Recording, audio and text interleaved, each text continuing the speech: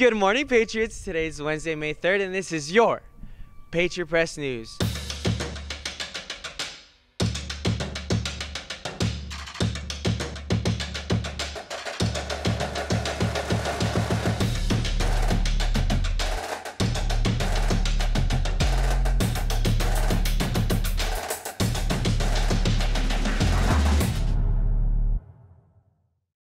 My name is Freddie Hernandez, and here are your announcements for the day.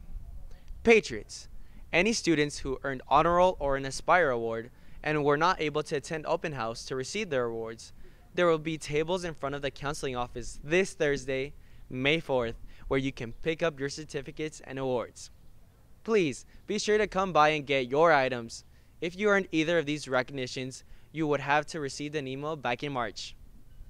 Class of 2023. If you had not had the chance to get your senior gear, head over to the ASB store now to catch your clearance sale and get yours now. Now, we hand it over to your cast of Little Woman. Hey Patriots! We'd like to invite you to come watch our drama department's production of Little Woman. It is a semi-autobiographical play written by Louisa May Alcott in 1869.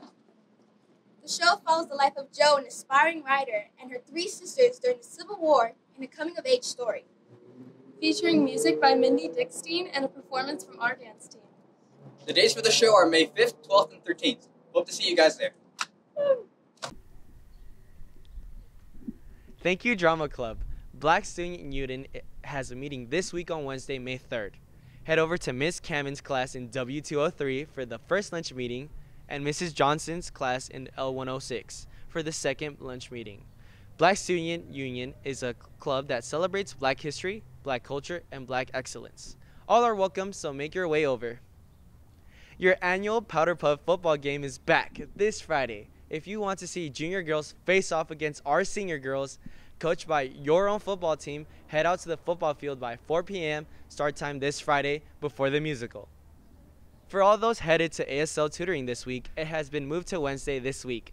It will be after school from 3:30 to 4:30 in W108. Again, no tutoring on Thursday for ASL this week.